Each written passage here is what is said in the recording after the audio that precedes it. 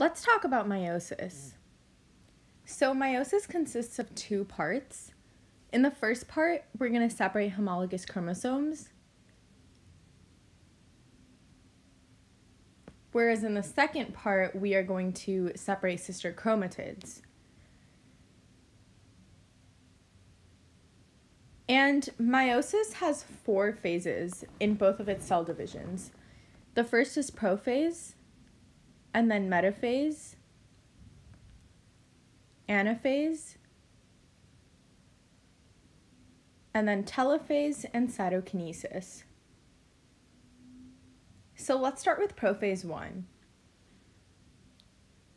In Prophase 1, we have our cell, and in our cell, we're going to have pairs of chromosomes. So these chromosomes are being drawn in 2 different colors, blue and red, because there's a maternal copy and then a paternal copy for each chromosome number. And the cell also has these organelles called centrioles, which have spindle fibers attached to them. Now, these pairs of chromosomes are going to be called homologous chromosomes if they have the same genes and are of the same size, but they're not necessarily identical, which means they don't necessarily have the same alleles on them. On the other hand, this would be called a chromosome. And the 2 strands that consist of one chromosome are called sister chromatids because they're identical. They have the same DNA, they have the same genes, the same alleles. They are identical. And so let's make sure that we understand the differences between these key terms, between homologous chromosomes, just one chromosome, or sister chromatids. If we're looking at just these 2 blue strands, this would be called one chromosome. It can either be the copy from a mom or a dad. But both of these together are homologous chromosomes. One would be a maternal copy, and the other chromosome would be a paternal copy. This strand and this strand are sister chromatids because they are identical. Similarly, this red strand is identical to this red strand, so they are sister chromatids. This blue strand is identical to this one, and they form a chromosome. And this red strand is sister chromatid to this other red strand.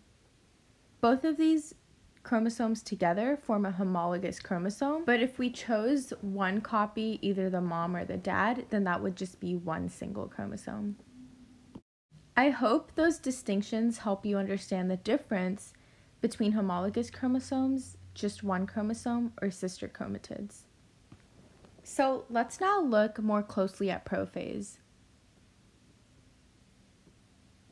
Again, this is our cell, and what I've shown here is different from what you see at the cell at the top because there are these crossovers, and this is the exchange of genetic material between a maternal copy and a paternal copy of a chromosome. So this is called crossing over, and it is a very key idea in meiosis because it is what allows there to be genetic variation in the offspring. So to define crossing over, it is when non-sister chromatids exchange genetic material. And this forms recombinant chromosomes. Let's now look at the second phase of the first part of meiosis, which is called Metaphase One.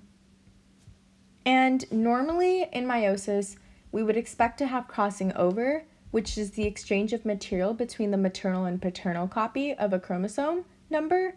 But just for this example, we're going to suppose that there's no crossing over.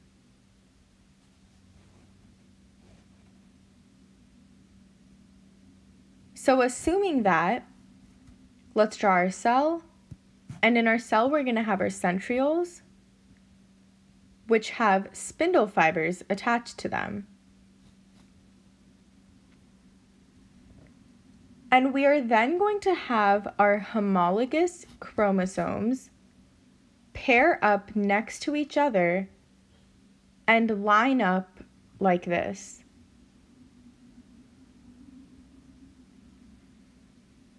And what's important about this is that they're lining up along this metaphase plate. So they're lining up along the metaphase plate, but the way that they line up is random. So it's not necessary that a blue chromosome goes to the left and a red chromosome goes to the right. It can be the opposite. We can have a red on the left and a blue on the right. So in the same way in our human body, the chromosomes can line up randomly. But remember, it is homologous chromosomes that are pairing up. So it is a maternal and a paternal copy of a certain chromosome number that are going to be lining up next to each other. So key ideas to note about Metaphase One are that homologous chromosomes line up next to each other along the metaphase plate.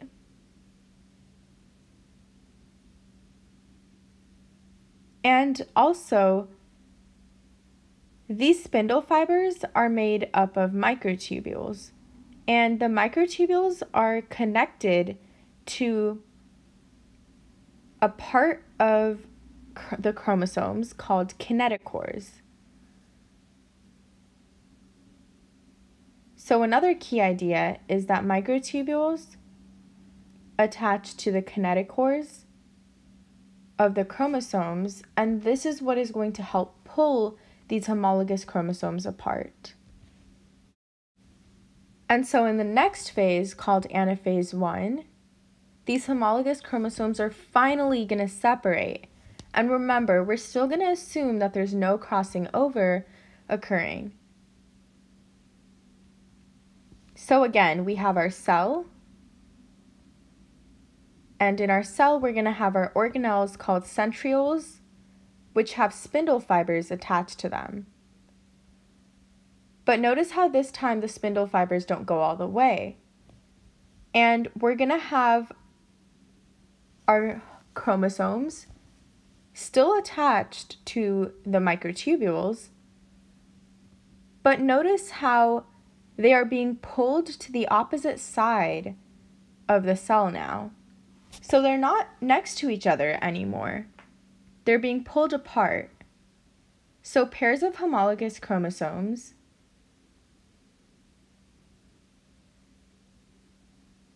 are separated during Anaphase One. But it's also very important to know that sister chromatids are not being separated. So sister chromatids are staying together. It is just that homologous chromosomes are being separated. Sister chromatids remain attached. And now to the final stage of the first part of meiosis, which is called Telophase One and Cytokinesis.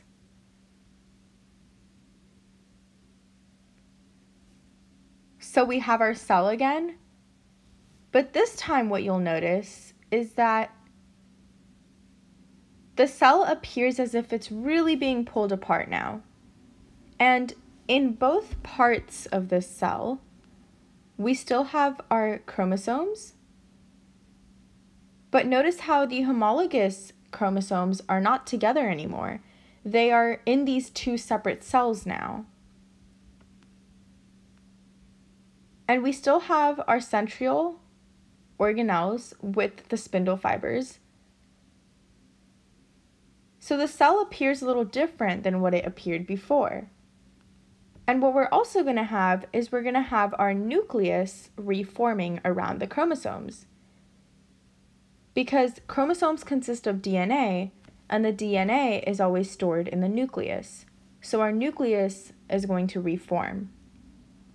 But what's really going to help this cell break into two different cells is this cleavage furrow that's forming. So we're pinching the cell at the center to form into two. So the final result of the first cell division of meiosis is that we have these two haploid cells form, which means that each cell has one set of chromosomes. And that is because the maternal chromosomes separated from paternal chromosomes randomly, but now each cell is haploid. But make sure to keep in mind that sister chromatids have not separated yet. Each chromosome still has its sister chromatids attached to each other. So the goal of the next cell division in meiosis will be to separate these two sister chromatids. But as of the end of the first cell division of meiosis, these two sister chromatids are still attached to each other. And again, we have our nucleus form around the chromosomes in each cell. So now these two cells are ready to move to the next part of meiosis, which is the second cell division, and it starts with prophase 2. So here we have our two cells, and we're still going to have our centrioles, which have spindle fibers attached to them, and this is in both cells. And again, we have our nucleus, which is beginning to break apart now in order to get ready for the next cell division. But we still have our chromosomes in our nucleus, so I'm just redrawing this from the end of telophase and cytokinesis.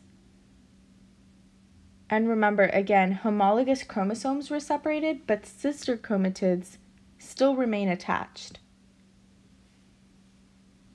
And so some key ideas to remember about prophase 2 are that our spindle fibers are going to reappear.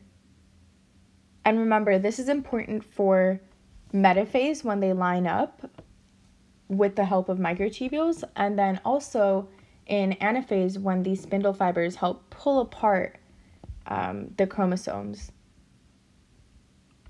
But again, remember, sister chromatids still remain attached.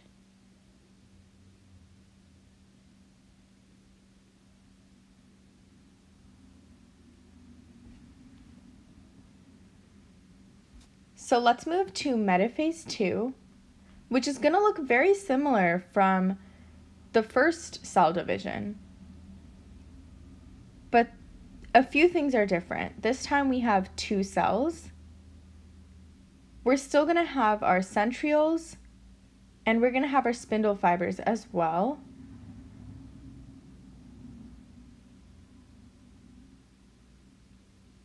But again, our chromosomes are going to line up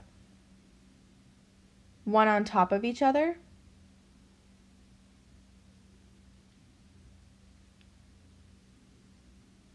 And remember, the line that they line up along is called the metaphase plate. Now, notice how this is different because this time it's not homologous pairs that are lining up next to each other because we separated those. This time the chromatids are going to separate. So chromosomes are lined up on the metaphase plate. And remember that we have microtubules that are still attached to the kinetic cores of chromosomes. And this is going to be really helpful in pulling the sister chromatids apart toward each pole of the cell. And so now we are ready for anaphase 2. And anaphase 2 is going to look similar to anaphase 1, but again, this time we have two cells, and we still have our centrioles, which have spindle fibers attached to them.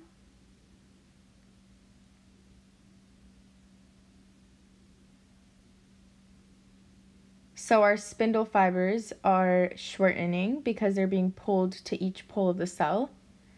And notice how this time we have our chromatids, sister chromatids, being separated. And so note how each pole of the cell is getting one blue, one red, and another blue chromosome. And in the cell on the right, each pole of the cell is going to get two red chromosomes and one blue chromosome. So sister chromatids are being separated. And when sister chromatids are separated, then each of those individual DNA strands is called a chromosome. So these sister chromatids are going to move towards the opposite poles of the cell. And finally, in telophase and cytokinesis, the cell is really going to pinch into two. So as always, we have our two cells, but notice how each of those cells appears like it's splitting into two. And so we should expect to get 4 resulting cells. Each is going to have centrioles and spindle fibers.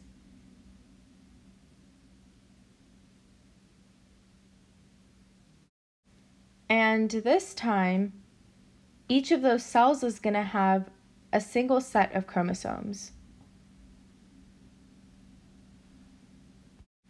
And again, this is because in the first cell division of meiosis, we split up homologous chromosomes, and in the second cell division, we split up sister chromatids. So now we have these 4 distinct cells, and each cell is going to have a nucleus reform around the chromosomes, because DNA is always found in the nucleus, and chromosomes are made up of DNA.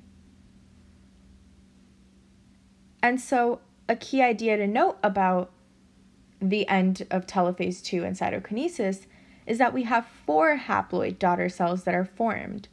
Remember, they're haploid, not diploid. This means that they have one set of chromosomes only. Also remember that in our examples, we did it without crossing over. But if crossing over had occurred, then we would expect all 4 of these to be genetically distinct daughter cells. And that is a very key idea about meiosis, because we're always going to result in 4 gametes that are genetically distinct from each other. This allows for variation in the offspring. So if crossing over had occurred, then all 4 daughter cells would be different from each other. They would have chromosomes that would be different, because we would have seen DNA being exchanged. And again, we have the nucleus reforming. So let's now look at all of these steps together. We start with Prophase 1, and we then move to Metaphase 1. We're then going to go to Anaphase 1, and we're assuming no crossover, Telophase 1 and cytokinesis. We then have Prophase 2, Metaphase 2.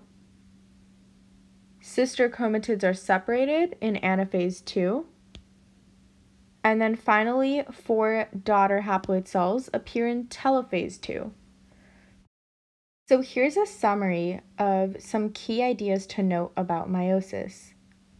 So the first key idea is that in meiosis 1,